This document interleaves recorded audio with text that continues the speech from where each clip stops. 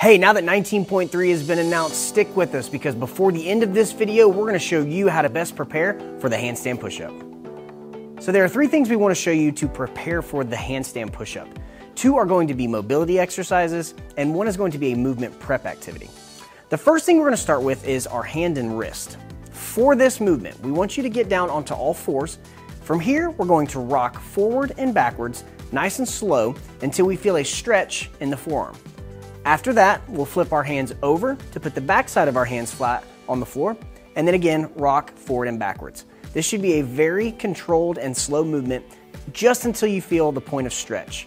We'll spend about 30 to 60 seconds on both sides to make sure that our wrists and hands are ready to bear our body weight. For the second mobility activity, we'd like you to start with a PVC pipe held in front of your waist. Now we're going to be performing a PVC pass-through. From here, bring the hands overhead, attempting to get them all the way to the back of the body. If this is not comfortable, stop where you most feel comfortable.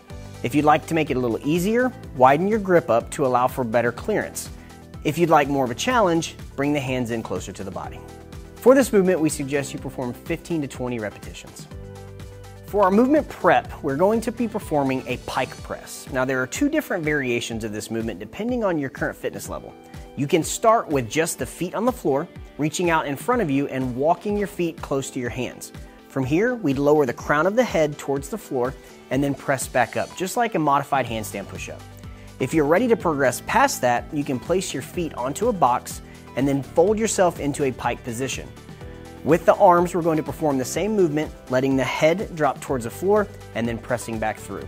For this movement, we would suggest 12 to 15 repetitions, focusing on hand placement for where you plan to do that movement in the workout and control so we can warm up the shoulders. Thank you so much for joining us for this video. We hope that the information we presented is beneficial for you as you work on your handstand push-ups. If you experience pain with the handstand push-up or any other movement, be sure to reach out to your local Airrosti provider so that we can help you to alleviate the pain. Make sure to check out some of our other videos and subscribe to our YouTube channel. We'll see you on the next video.